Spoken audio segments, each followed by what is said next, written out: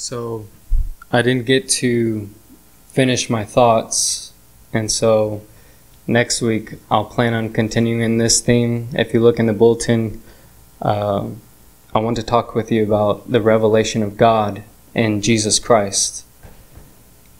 If you will, turn to Hebrews 1, verse 1.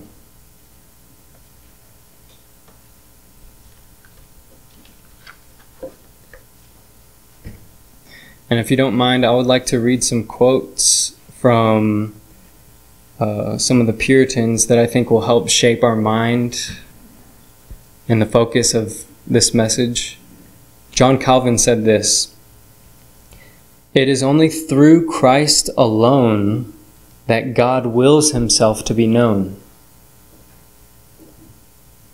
John Flavel wrote this: "The knowledge of Jesus Christ is the very marrow and kernel of all the scriptures, the scope and center of all divine revelation. Both testaments meet in Christ."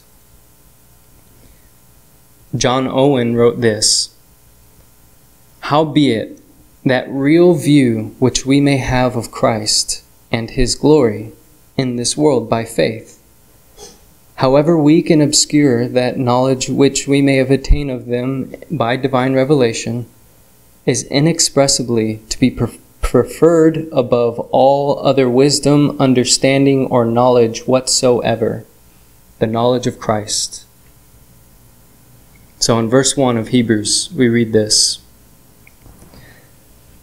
"God, who at various times and in various ways spoke in times past to the fathers by the prophets, he has in these last days spoken to us by his Son." He's spoken to us by his Son, whom he has appointed the heir of all things, through whom he also made the worlds. Verse 3, "Who being the brightness of his glory and the express image of his person." So the brightness, the radiance, the light shining forth of the glory of God, and the express image of his person, and upholding all things by the word of his power, when he had by himself purged our sins, and sat down at the right hand of the majesty on high. When it says the brightness of his glory, I remember Psalm 36 verse 9, where it says, "With him," or with you, "is the fountain of life, and in your light do we see light." Jesus Christ is that light by which we see the glory of God. And that's what I want to talk with you about this morning. This morning I wanted to speak on the revelation of God in Jesus Christ, that Jesus Christ is the revelation of God, and Jesus Christ is the revealer of God's glory. I want to press some thoughts to you from Scripture that I think will help shape our understanding as we seek to know more of Jesus Christ. And I hope that these thoughts from God's Word will cause in us a desire to know him more, and to see him as the pearl of great price, to treasure him. So this is the message. When we see Jesus Christ for who he is, we see God not as a withholding God, but as a giving, revealing God, even to his own enemies. In Jesus Christ, we are freely given the knowledge of God, the mysteries that we just read about in Colossians. Our salvation is primarily the seeing of Jesus Christ. Salvation is primarily all about us seeing the glory of God in the face of Jesus Christ. In salvation, God is displaying all of who he is in Jesus Christ. So before we begin on that topic, I think it would be helpful to define what revelation is. And the word revelation means that which is revealed or made known. It could refer to the act of revealing, or it could be referred to as the content of the revelation. So when I say the revelation of God, I mean that what has been made known by God to us about himself and about all things that exist in relationship to him.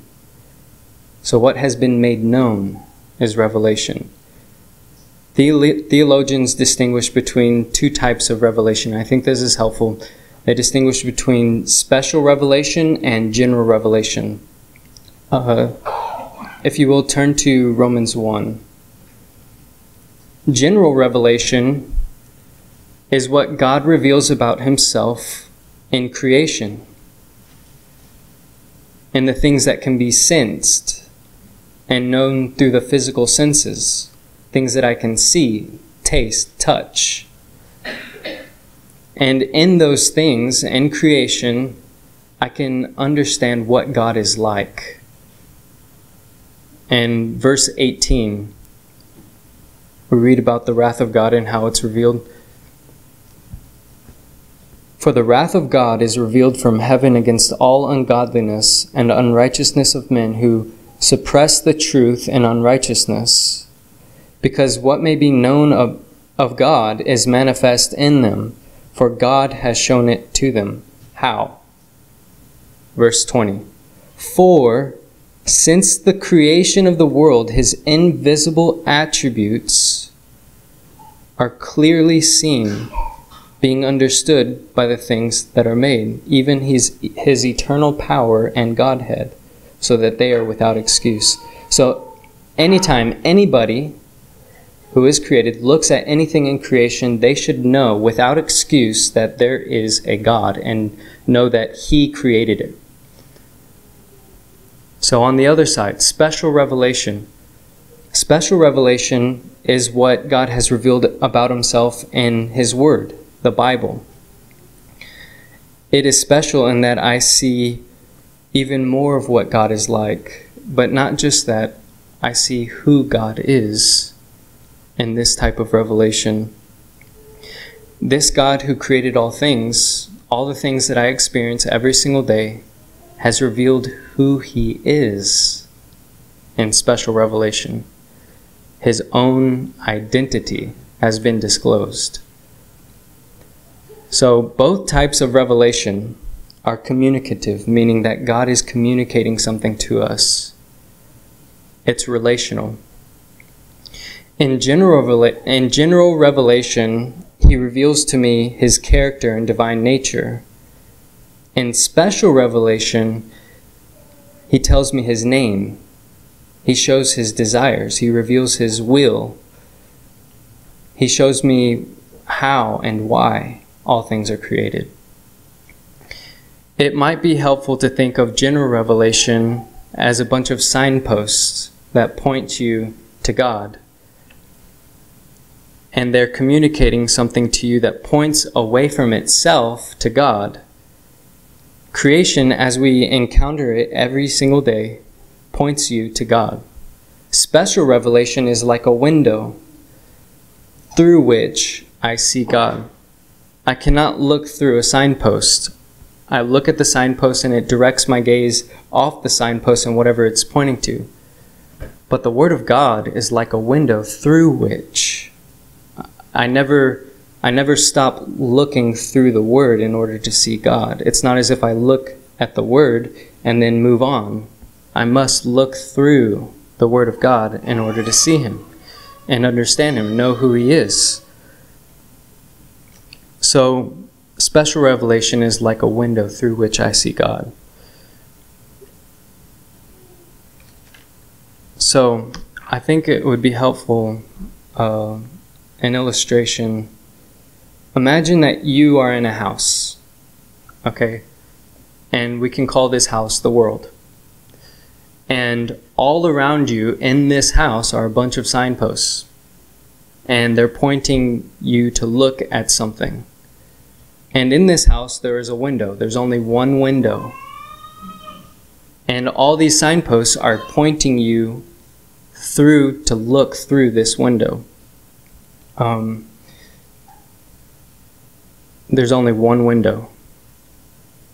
Creation is like all of these signposts that you look at, and it directs your gaze to God and through the Word.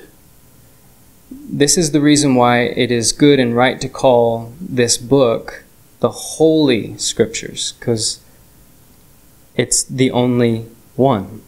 It's the only window. This is the reason why many people have died to preserve the Bible. It is the most valuable gift that this world has been given. There is only one window through which we can know God personally and see His glory.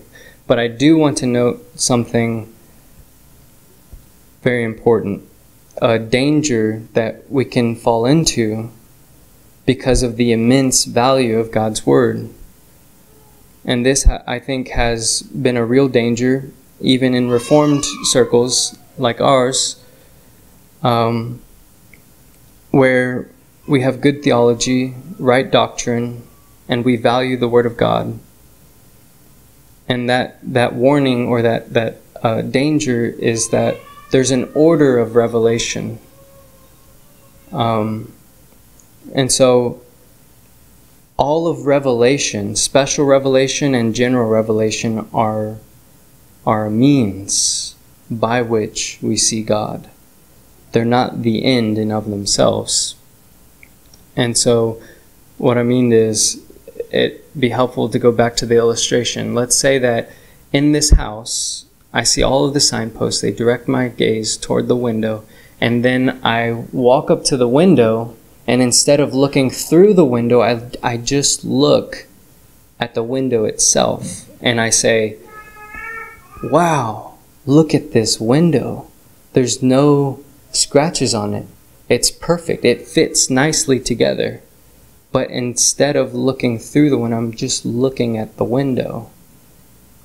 It would be just like if I came to the Scriptures, and instead of looking through them, I'm just seeing how all the parts fit nicely together, and I see that it is a perfect Word, and I see that it reveals things about creation, but never seeing Christ. And this is exactly what Christ said to those Jews in John 5, right? And in John 5:39, where He says to those Jews, you search the Scriptures because you think in them you have eternal life. But what do those Scriptures do? They bear witness, they testify of me. And so it is a real danger that we can even, in the name of valuing God's Word, start to just look at the window instead of looking through the window and seeing Christ. And so, if you will, go to 2 Corinthians 3.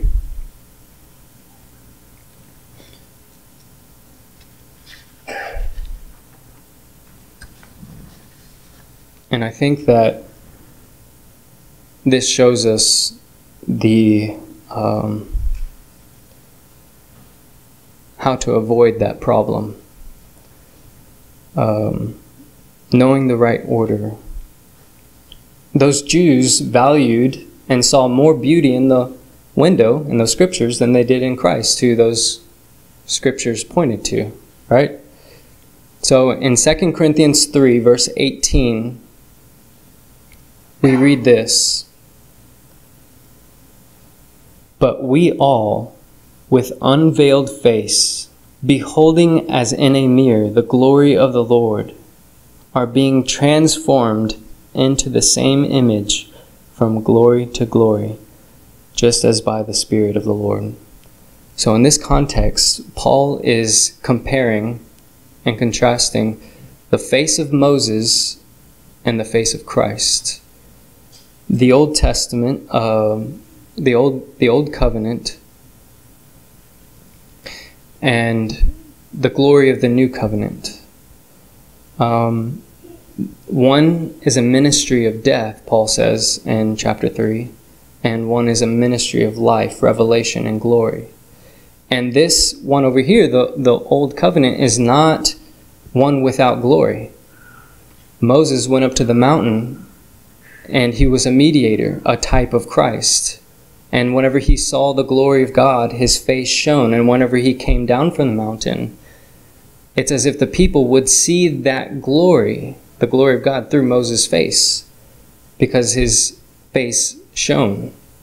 But it was a ministry of condemnation. There was glory in it.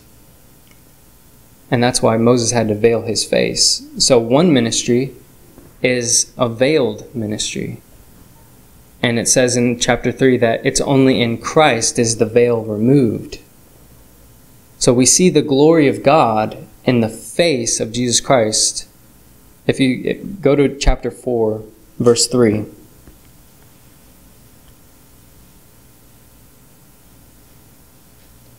But even if our gospel is veiled, it is veiled to those who are perishing, whose mind the God of this world has blinded, who do not believe, lest the light of the gospel of the glory of Christ, who is the image of God, should shine on them. For we do not preach ourselves, but Christ Jesus the Lord, and ourselves your bondservants for Jesus' sake. For it is God who commanded light to shine out of darkness, who has shown in our hearts to give the light of the knowledge of the glory of God in the face of Jesus Christ. So going back to chapter 3, verse 18, it says this, But we all with unveiled face, beholding as in a mirror. Why does you think that he says in a mirror? That word is also translated glass. Beholding in a glass. And I take that as to mean, if you look at the previous chapter, it says that even to this day, the Jews still read the Old Testament with a veiled face. But only in Christ is that veil removed. In the new covenant of Christ, that veil is removed. So what is this glass? And I think that this glass is, when we look into the Scriptures, when we look through the Scriptures, we behold the glory of the Lord in the face of Jesus Christ. We behold the glory of the Lord in the face of Jesus Christ. If you will, go to John 14, verse 6.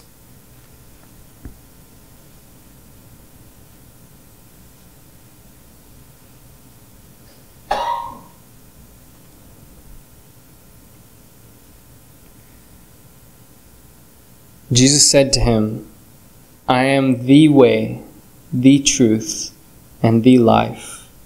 No one comes to the Father except through me.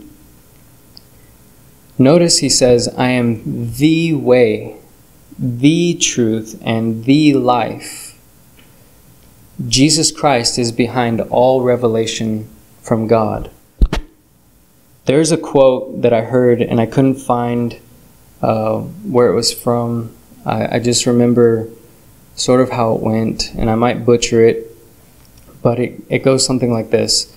In Jesus Christ, there is not even a hint or mixture of darkness, and all that is good radiates from him, as all things were made good through him. He is the light behind all lights, the beauty behind all beauties, the good behind all goodness, the love behind all loves, the truth behind all truth. He is the radiance of the Father, and there is nothing in him that is found to be distasteful or dark.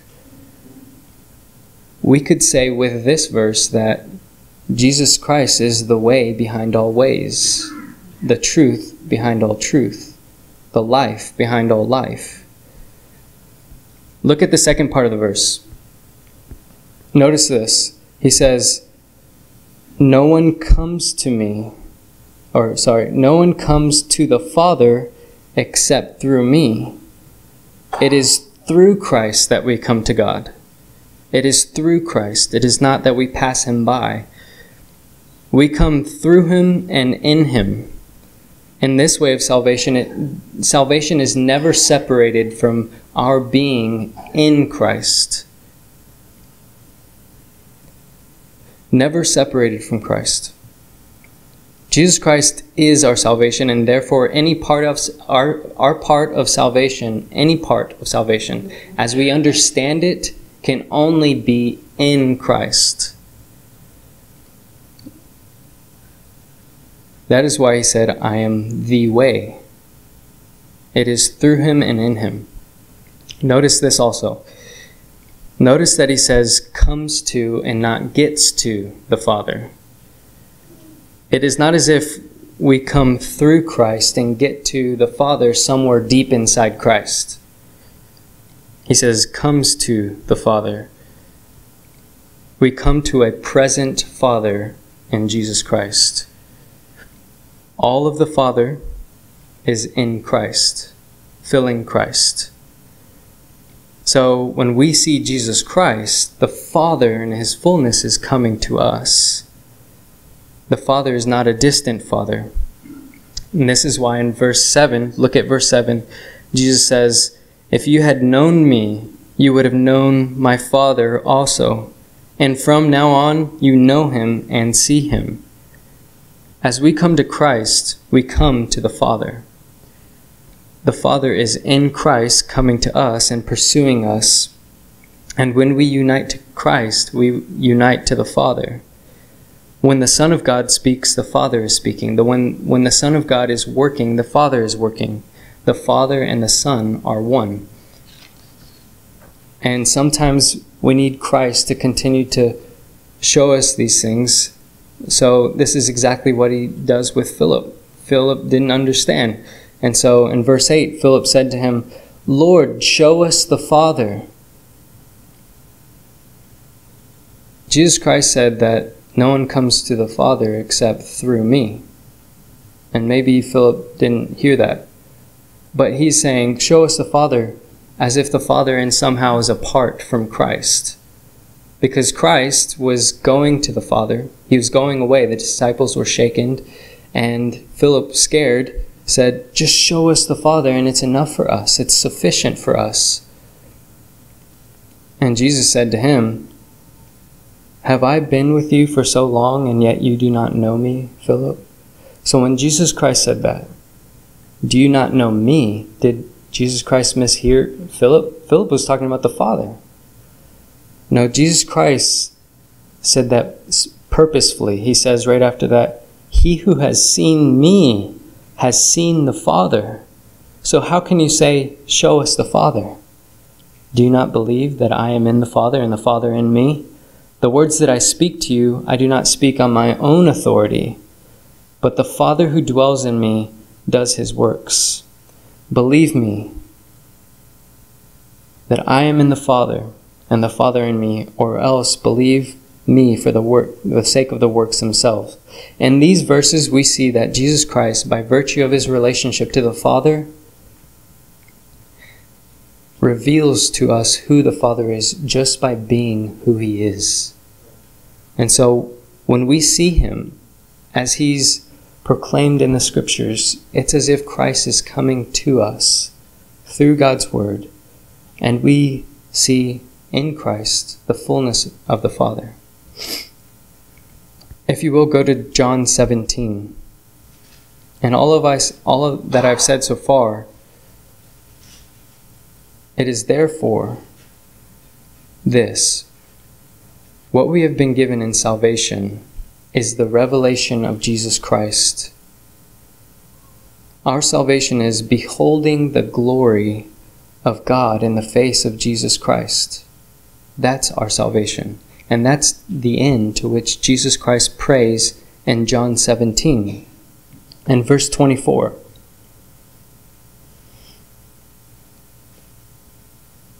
So in John 17, verse 24, we read this: Father, I desire that they also... So he says, Father, I desire. And in this context, he was right about to be crucified. And he said to his disciples, all things have been delivered into my hands. And so, having all things delivered into his hands, and going to the cross of crucifixion, he asks this. This is his desire: that they also, whom you gave me, may be with me where I am, that they may behold my glory, which you have given me, for you loved me before the foundation of the world.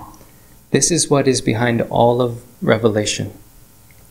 God the Father sending, displaying, giving His Son, glorifying His Son, revealing His Son, so that the Son in turn may be glorifying the Father, revealing the Father. Look at verse 26. And I have declared to them your name. He reveals the Father. And will declare it, that the love with which you loved me may be in them and I in them. In these verses we see that God the Father gives the perfect and final revelation of His glory in Jesus Christ, and that Jesus Christ reveals God the Father to us. The Father shows the Son, and then the Son turns and shows us the Father. This is the point and end of all revelation. All that we've talked about so far is this: Jesus Christ is behind all revelation. Jesus Christ is the point and end of all revelation.